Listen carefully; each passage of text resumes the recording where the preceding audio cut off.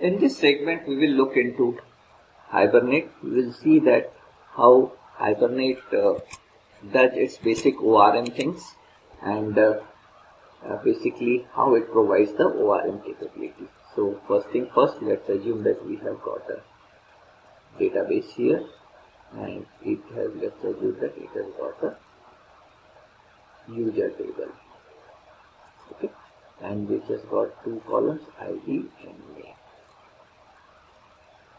Okay, now let's see first that how in the standard JDBC way the things would have done.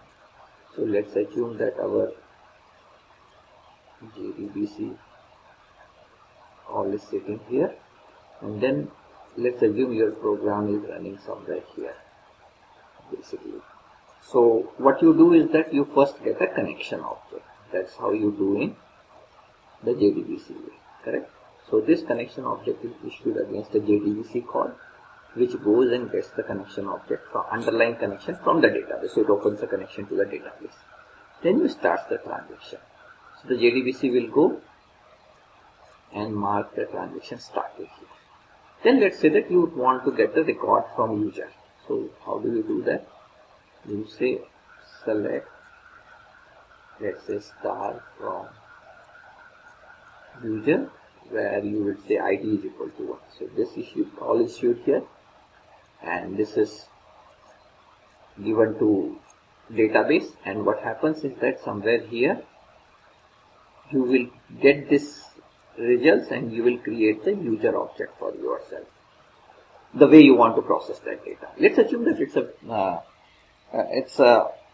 it's a piece of code which has multiple method calls, so it may happen that in the same context of same transaction you might land up asking for same user. So depending on if you have put some mechanism to manage this user object, otherwise what would happen is that you will actually again do this call of select again,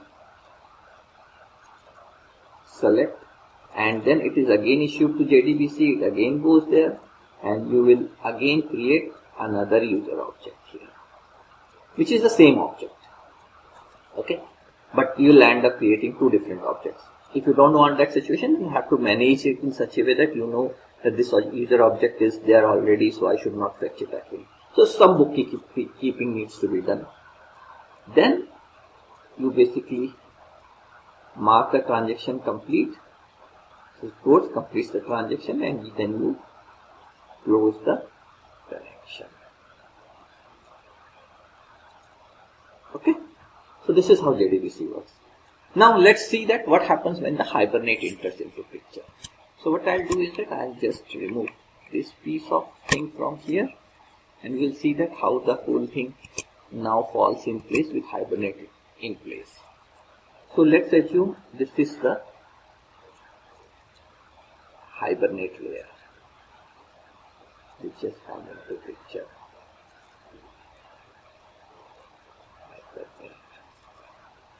Okay, and your program will basically shift from here to here.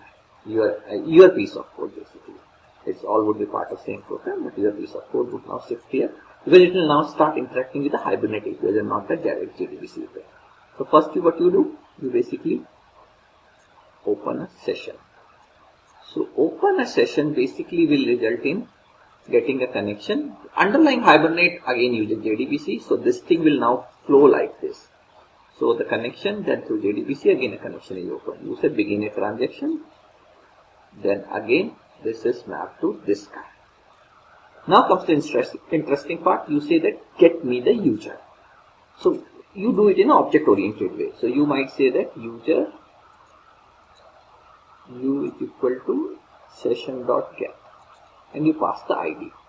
So when you issue this call to Hibernate, Hibernate will actually convert that call into a JDBC call, go to the database, get the record, and in turn back create the object. So let's actually create inside Hibernate. So it will create this user object and give a handle of that to you, which now your u object would be pointing to this instance of user object. Now coming back to the same situation, you might end up asking the same user object against the context of same session somewhere down below. Now here Hibernate is smart enough. So it has this it knows that it has fetched already this object. It keeps it in a first order cache, which is called a persistent context. And then it will see that, okay, I have already fetched this object. It will avoid this complete call. And it will just say that, if you say U1, that will just return the handle of U1. Okay, and then when you say transaction commit, again it goes from here, it goes here, and it will happen and go like this, and then you say close the connection. When you say session.close, it will close the connection, which again is going to your JDBC.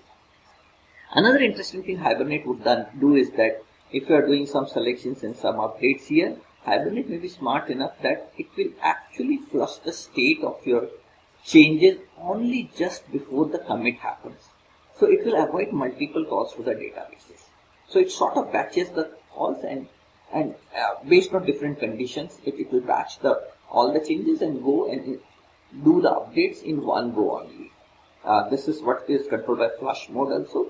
So essentially, if you see that what Hibernate has done, it has actually provided you an object way of working with the plain JDBC calls, and then it is quite smart enough at many places so that you don't need to do bookkeeping, and it might end up actually avoiding a lot of database calls. Hopefully this will help you to get a very good idea of the internals of Hibernate. Thank you.